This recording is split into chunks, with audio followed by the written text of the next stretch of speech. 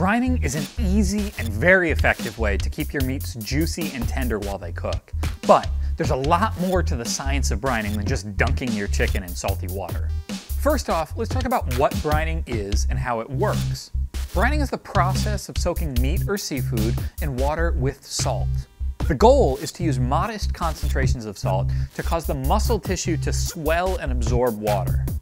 When the salt dissolves into the water, it dissociates into positively charged sodium ions and negatively charged chloride ions. These ions are actually what diffuse into the food. As they do, the chloride ions accumulate along the surface of protein filaments in the meat, lending each filament a slight negative charge. Now, opposite charges attract, but like charges repel. So as neighboring filaments gain negative charge, they push each other apart. The water from the brine fills in the space, actually causing the meat to swell visibly. What's more, the water that gets sucked into the meat tends to stay there, held in place by chemical forces that resist shrinking. So, the juices stay in the meat while it cooks.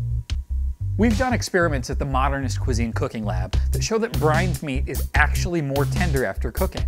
We've used a machine called a Warner-Bratzler tenderometer, which is the real name, to measure how much force is needed to shear through brined and unbrined chicken breasts cooked at the same time and temperature. The results were clear. The brined chicken breast was not only juicier, but more tender as well. Achieving the right salt content or salinity of the meat can be tricky. The dissolved salt in a brine diffuses into the meat essentially the same way heat diffuses via conduction.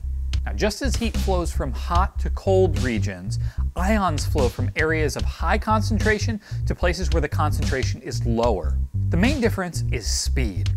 Dissolved salt moves through flesh 100 to 1,000 times slower than heat does. It can take days for a brine to fully penetrate a thick cut. And then there's the skin. Usually cooks want skin to be crispy, but brining traps water in the skin just as it does in the meat. Excess water is the enemy of crispy skin, so these factors make brining poultry a particularly tricky problem. But we have a solution. In Modernist Cuisine at Home, we show you how you can inject your brine into the poultry to speed up the process, ensure even brining, and keep the skin dry so that it roasts to a crispy golden brown. The technique is pretty simple.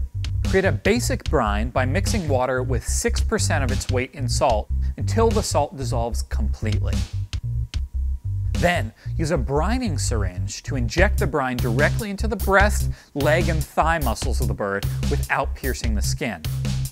You'll see the muscles swell as you fill them with brine, but be careful not to inject too quickly or the muscles may burst. The goal is to inject the brine evenly so that no part of the meat is more than an inch from an injection site. After you inject the brine, it'll take some time for the dissolved salt to equilibrate through the meat, but this process will be much faster and more even than if you submerge the whole bird in a bath of brine. With this method, you'll be amazed at how much and how quickly you can improve the quality of even a simple roast chicken. Thanks for watching. If you like what you saw, don't forget to subscribe to Chow and check us out at modernistcuisine.com. Warner Bratzler, the things you do to me. But we have a solution. A salt solution. Zing.